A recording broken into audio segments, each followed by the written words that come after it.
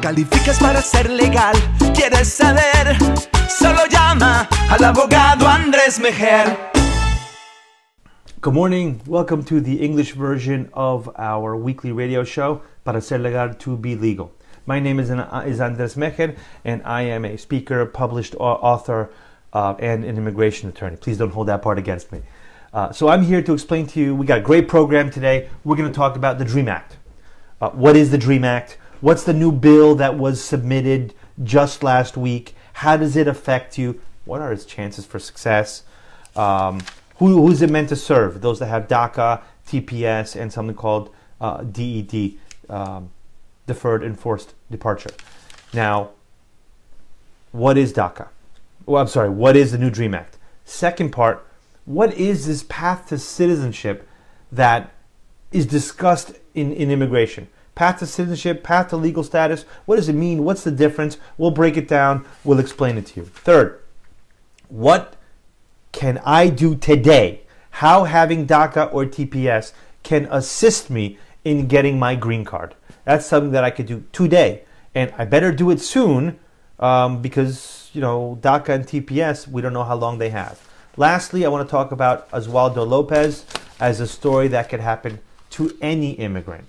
Out of North Carolina, he was detained by ICE. I want to explain the story and his situation and why it is so important that if you have a path to legal status, you search and apply for it today. Oswaldo didn't, and he suffered for it. And I'll explain why in just a couple of minutes. So I'm Andrés Mejer, and now we're going to talk about the DREAM Act. What is it? Well, the DREAM Act has been proposed numerous times. This is not the first, not the second. I don't even think this is the third. But this one is bipartisan. It was presented by Senator Dick Durbin from Illinois, Democrat, and Senator Lindsey Graham, Republican from South Carolina. Now, Lindsey Graham was also in the Gang of Eight for the last immigration reform bill, but lately he's become a loud Trump supporter. Interesting enough, since he was a Trump hater before, he had some very strong words against Trump, but once he became president, I guess he changed his mind. So him and Dick Durbin presented this bipartisan bill. It's meant to help those, you know, the DACA holders, the kids that came here as minors and have grown up in the States. Now, there was a separate bill presented by Senator Chris Van Hollen from Maryland and Senator Chris Ben Cardin from Maryland, both Democrats, called the Secure Act, that protects TPS holders and deferred enforced departure. That's deferred enforced departure was for about 400,000 Liberians. That was done in the 90s under Clinton and has extended all this time. In total, this, we'll just call it the DREAM Act for simplicity's sake. We're going to label both bills as one.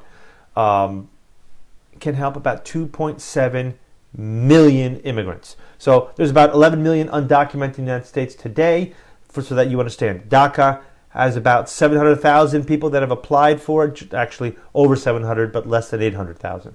TPS has 300,000. DED has about 400,000.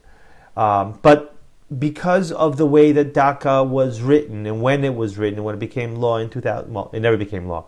But it was only an executive order. But when it was implemented in 2012, there were certain requirements, like you had to have been to the United States before you turned 16. You had to have been in school. You had to have graduated from school. So those limitations prevented some people from applying. And since the program was ended by Trump, people who would now would fit the criteria, but were not 15 years old, couldn't apply then. They can now. So there were people that qualified, but they were not 15 years or older, which was the requirement in order to apply.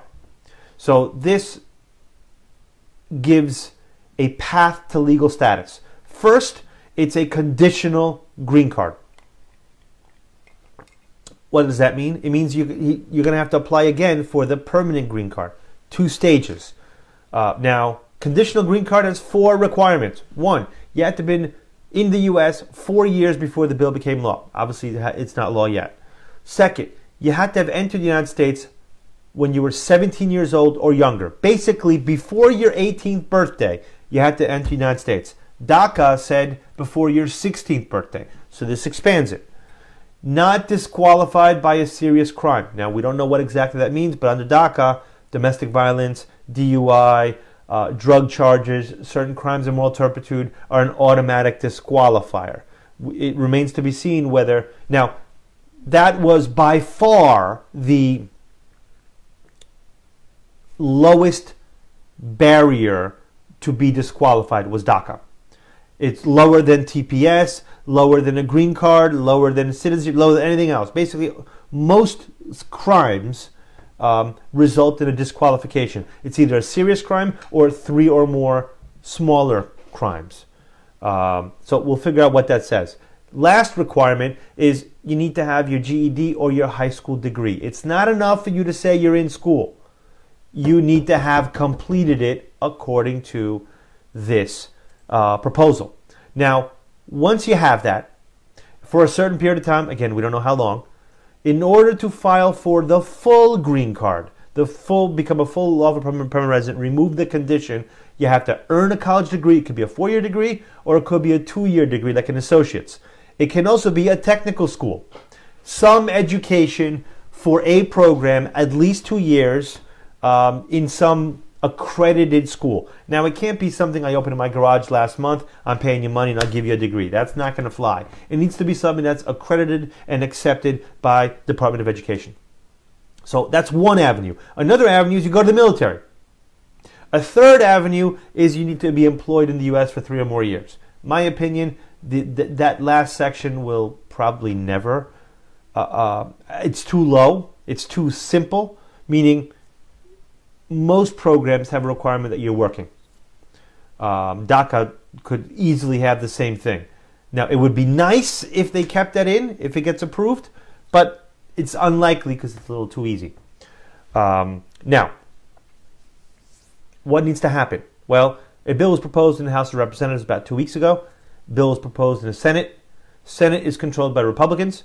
House of Representatives is controlled by the Democrats. Both houses need to approve legislation. If they're not similar, it goes to a committee to try to hash out the differences, and then it goes to the president for his signature. Now, I've always said, if President Trump wants to do something on immigration, he can. He has the clout, he has the base. He's in a position where he can do it. Now, he's shown no willingness to do that. All he talks about is deportation. All he talks about is how immigrants are criminals and they come from quote-unquote shithole countries. Forgive me, that's his term, not mine. So will it happen? I don't know. It all depends if he actually wants to be elected. Again, if he wants to show that he can actually run the country, or if he just wants to go and talk about how evil immigrants are. So only time will tell which way we'll go. Point of it is, this is a path to citizenship. Why? DACA is not. Why is that?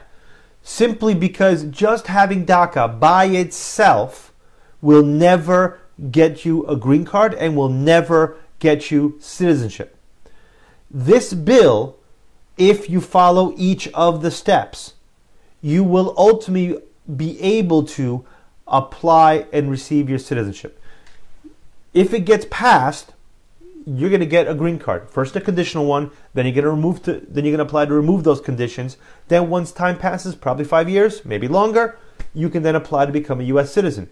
DACA or TPS never granted you your green card. It does not give you by itself doesn't make you become a lawful permanent resident. That's why it's not a path to citizenship. What it says is, basically, a path to citizenship means once you apply and get approved for each stage, you will be a U.S. citizen. If you choose to, you don't have to. Path to legal status just means you apply for something, you get approved, you receive status. Think of a student visa. You're here for a certain period of time. Think of a tourist visa. It gives you a status for a period of time. But without more, a student will never become a lawful permanent resident or a U.S. citizen unless employer applies for him or her, family applies for him or her. There has to be another application process that isn't created by this legislation. So that's the difference. Legislation that's path to citizenship by its terms. If you follow each of the steps, you can, should you choose to, and you darn should, apply for citizenship and get it. Path to legal status is just that. It normalizes the situation. It gives you permission to stay here for a period of time. If you violate the terms of that status, you could lose it and can be deported. U.S. citizen can't be deported unless they lose their citizenship because they procured it through fraud. All right. So now we talked about what is the DREAM Act. Who is it based to help? What is a path to citizenship versus path to legal status, and why this DREAM Act is a path to citizenship. Now I want to talk to you, third part of this show.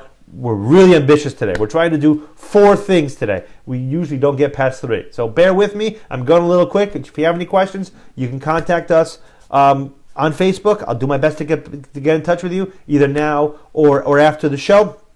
You can also give us a call, 888-888-0307. Request a copy of my book, Paths to Legal Status. Happy to provide it to you. If you're in New Jersey, I'll mail it to you. If you're outside New Jersey, I'll only give you an electronic copy, but you still get it. So now, if I have DACA or TPS, how can I get my green card? Is there a way? There is. How does DACA or TPS help me in getting my green card? Meaning I'm becoming a U.S. citizen. So imagine I came here when I was 6 years old. Imagine that when I turned 17, DACA, 2012, DACA was implemented. I applied and I received DACA. And when I turned 18, I already had DACA. Now I'm 26 years old. I am married to a U.S. citizen and she wants to apply for me. How does this help me? Well, I'll tell you why. Because you accrue what's called unlawful presence when you turn 18. What that means is every day after 18 that you are now an adult, you can make your own decisions. If you stay more than 6 months in the U.S., you accrue unlawful presence. If you accrue, and that means if you ever leave, you're not allowed to come back for either 3 years or 10 years, depending on how much unlawful presence you've accumulated. If it's more than a year, you're barred for 10 years, unless you apply and receive a waiver. So the way to understand this is look at a family-based petition. Family-based petition, we've talked about this before, so I'm going to go a little fast. Family-based petition has 2 main components. 1, you got to document the relationship. It really is my father, I promise. Birth certificate says so, DNA test says so. Mom is usually easier because mom's always on a birth certificate. They always know who mom is, don't always know who dad is. But what happens if born out of wedlock? That can get a little hazy, it can get complicated. But document the relationship. It really is my brother, it really is my parents or my spouse. Now, spouse is a little bit different because I could go in front of a judge and be married tomorrow. That doesn't mean in immigration's perspective that it's a legitimate marriage. Do we have kids? Do we live together? Do we have bills in common? Have our emotional, financial, and social lives been joined together? That's what we need to show to document that relationship. The moment that gets approved, then I can apply for my green card. Now, that either happens in the U.S. or outside the U.S. In order for me to adjust, in order for me to get my green card inside the U.S., I need 2 things. 1, legal entry, or 1, legal entry, and 2, an immediate relative. An immediate relative means a relationship that's close enough to me as the law defines, and they must be a U.S. citizen. So my spouse, my parent if I'm a minor. If I'm an adult, my parents are not my immediate relatives anymore. But my child is, even if he's adult. If he's over 21, he's a U.S. citizen, he can apply for me. That's immediate relative, but it doesn't go the other way around. It doesn't make sense, but that's the law. So, now, DACA and TPS, prior to Trump, DACA had a means to get a travel permit. So there are people that applied for what is called advanced parole for education reasons, humanitarian reasons, school-related reasons. I could travel. Think of foreign exchange. I could travel outside the U.S. with permission and then enter the United States with that permission. That is a legal entry. So I may have come in illegally, and using the example, I came when I was 6, illegally. When I was 17, DACA came around, and I got DACA. And at 18 or 19, I left the U.S. with permission, visited my home country, came back after a week or two. I now have legal entry, and my wife wants to apply for me. In a year to year and a half, because it used to be 6 months under Obama, but now it's over a year, my wife applies for me, I will get my citizenship. Why? Because when I will become a lawful permanent resident, and years in the future I'll be able to apply for citizenship. But I'll get my green card without having to leave the U.S., without having to apply for a waiver, because I never accumulated unlawful presence, number one. And number two, I have legal entry. Now let's use the same example, but I never used advance parole. So I entered when I was 6. By the time I was 17, I got DACA. When I was 18, I've maintained DACA, and my wife's a U.S. citizen. I do not have a legal entry. I will have to leave the U.S. But because I never accrued unlawful presence, I don't need a waiver. So the moment that she applies for me, the moment that gets approved, that by itself takes 7 to 12 months. Then documents get sent to the National Visa Center. From there, it gets sent to the embassy in my home country. I choose what embassy I'm going to get interviewed at. In my case, it would be the U.S. Embassy in Santiago, because that's where I was born in Chile, and that's, that's my country of origin. So I would go back to Chile. I would get interviewed there, and I'd be back in 2 to 4 weeks. No waiver necessary. It's a short vacation, forced and somewhat stressful, but at the end of the day, it's relatively easy in comparison to what we're talking about for everybody else. Now, what happens if I have TPS? Well, TPS, depending on where you live, your life might be easier or it might be harder. Why do I say that? In some jurisdictions, take Philadelphia for example, applying and receiving TPS is by itself an admission to the U.S. Just by being approved TPS, I lawfully entered, even though it's kind of a fiction. So I entered, use the same example. I came here when I was 6, illegally. I applied for TPS and I got TPS. If I got it before I became 18, I didn't accrue unlawful presence. No, I will tell you, I don't know a single client that ever fit that fact pattern. Every client I had for TPS came in as an adult. I'm sure there are some kids that got it. I just haven't met them. I live in Philadelphia. My wife's a U.S. citizen. Because I have TPS with no legal entry, no leaving, applying, and coming back to the U.S. legally, I can get my green card and become a lawful permanent resident in the U.S. Same thing in New Jersey, I will be denied. Why? Because New Jersey does not agree that applying and receiving TPS is a lawful admission. I think they're wrong. Now, interesting enough, we're in the Third Circuit. The country is divided by circuits for federal court purposes. Pennsylvania and New Jersey is the same Third Circuit. But Philadelphia has one outcome. New Jersey, so far, hasn't because no one's challenged it. That needs to happen. And it needs to go to the Third Circuit, and the Third Circuit to say, yes, just like the Sixth Circuit and the Ninth Circuit have said, yes, TPS alone is a lawful admission. So let's say you're in New Jersey, not Philadelphia, but you applied for advance parole under TPS because that's allowed. Why is it allowed? Because Trump can't stop it. It's from Congress. It's not from the executive. He can't just eliminate it with a pen. So, if you left and re-entered with advance parole, that is a lawful admission. Your wife can apply for you, even if you accrued a lawful presence, and you will be able to adjust your status in the U.S. If you never left and you're in New Jersey and you don't want to litigate, you don't want to fight for yours and everybody else's right to under just lawful admission, well, you can apply for a waiver. So once the relationship is approved, you apply for the waiver. You leave under the once the waiver is approved, you leave, you get into, and you come back, and you're a lawful permanent resident. So that is how DACA or TPS can help you achieve legal status. But the point is, DACA by itself is not a path to citizenship. You need something like a family-based petition to be able to apply and receive your green card. Now, let's talk about why it is so incredibly important that you find an alternative to DACA or TPS. In case you don't know, Trump has done his very best to eliminate DACA and TPS. Now, in the fall of 2017, he ended DACA. Like that. No advance notice. September 5th said, as of today, done.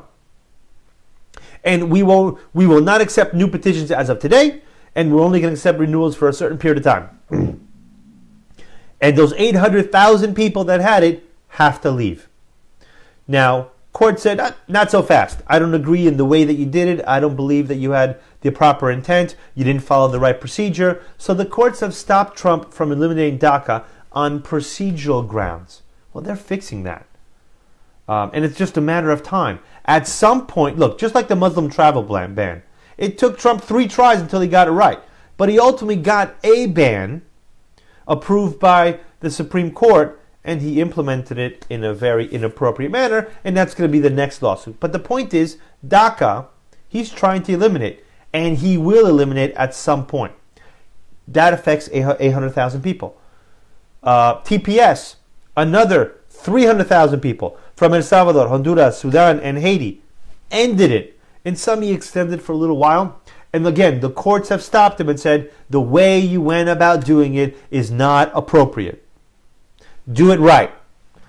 And that's what he's looking to do now. In the meantime, those cases are going through the courts of appeals. They'll ultimately get to the Supreme Court, and we'll see what the Supreme Court does it. Point is, in the next 2 years, it is possible DACA and TPS are gone, and everybody that's on it has no more legal protection. That's another 1 million+ people that could be put in removal proceedings, in addition to the 1.1 million that are already in removal proceedings. I mean, if you don't think Trump's trying to break the immigration system, well, I don't know what planet you're living in. It's certainly not on planet Earth, because it's pretty darn clear he's going to break the system. Now let's talk about Oswaldo Lopez. Why? Oswaldo is crucial to understand because it could happen to anybody. Any immigrant could find himself in Oswaldo's situation. Now, Oswaldo lives in Raleigh, North Carolina. He entered the United States when he was 18 months old. He's had DACA. At the time this happened, he was 20. He's soon to turn 21. So Oswaldo meets a girl on Tinder. They're texting back and forth. They're speaking. They meet up for a date. Towards the end of it, they start making out in the parking lot of a park. The park closed after sundown, after 8 o'clock. It was just before midnight. Police comes in, says, hey, what's going on? Now, Oswaldo thought the girl was 20 years old. She said she was 20 years old. In her application on Tinder, also said she's 20 years old. Well, she wasn't. She was only 15. And even though she had, her documentation was wrong. I mean, she had a fake license because she was a minor. But Oswaldo thought he was an adult, and he took every reasonable precaution. He was arrested for loitering with a minor, potentially could serve 3 years jail time. He was charged with trespass for being in the parking lot of a public park when it was closed. Now, they also found marijuana in the car, so they charged him with possession. He got charged, ICE took him, and he got placed in removal proceedings. Now, in North Carolina, and I'm by no means an expert on North Carolina law, but the law says you can have contact, sexual or otherwise, with a minor, as long as the difference is not more than 5 years. 5 years. Oswaldo then was 19, and the girl was 15. That's 4. The police and the prosecutor made a mistake. They should never have charged him with that felony. But the moment it happened, It triggered ICE because that was a serious crime, and ICE picked him up. He had DACA. So at the end of it, the only thing he was convicted was for trespass. That's it. In New Jersey, that's a disorderly persons offense. It's not even considered a misdemeanor. But in North Carolina, it's a misdemeanor. They gave him 18 months probation. Now, he had DACA. ICE picked him up. While he was detained, his DACA expired. Even though he had applied to renew it, he didn't get an answer. He was in removal proceedings when he had DACA. More than that, the judge deported him. He still has DACA. Now, they can't actually deport him while he has DACA because the whole point of DACA is protection from deportation. But understand what we're talking about. He has protection from deportation, but he's still in removal proceedings. Is that fair? Hell no. Is it just? Absolutely not. Why should he pay for the time, energy, and expense to protect from deportation when he already has protection from deportation? Shouldn't happen, but it is. Listen, we have two clients in a similar situation. The reason why this is important is because Oswaldo, short of having drugs in the car, and we don't know whether it was his or hers, none of the articles explain that. It may very well have been hers, not his. But because it was in his car, and at the time she didn't say, yes, it's mine, he got charged, and they both got charged. Trespass, misdemeanor. So for DACA, you're disqualified if you're convicted of a significant misdemeanor or 3 or more misdemeanors. Here, he was convicted of 1. That's not enough to revoke his DACA. It's not enough to disqualify him. But despite that, he was in removal proceedings. He had a $15,000 bond. He spent tens of thousands of dollars in his legal defense between the criminal case and the immigration case. He had to go and try it. Now, he then appealed it. So he has protection from deportation, but now he has an order of deportation that he shouldn't have had. And now he's appealing that. This could happen to anybody. If you have DACA, if you have TPS, if you're a green card holder, you're a lawful permanent resident, apply for citizenship. Apply for legal status. Don't just lay back and say, oh, I'm fine. Green card, same as citizenship. No, it isn't. If Oswaldo was a green card holder and he had been convicted of those crimes, he'd be deported and he'd be gone. Simple. Convicted for sex abuse of a minor or sexual conduct with a minor, I mean, that's an that could be an aggravated felony, which in immigration terms means you have almost no defense to deportation.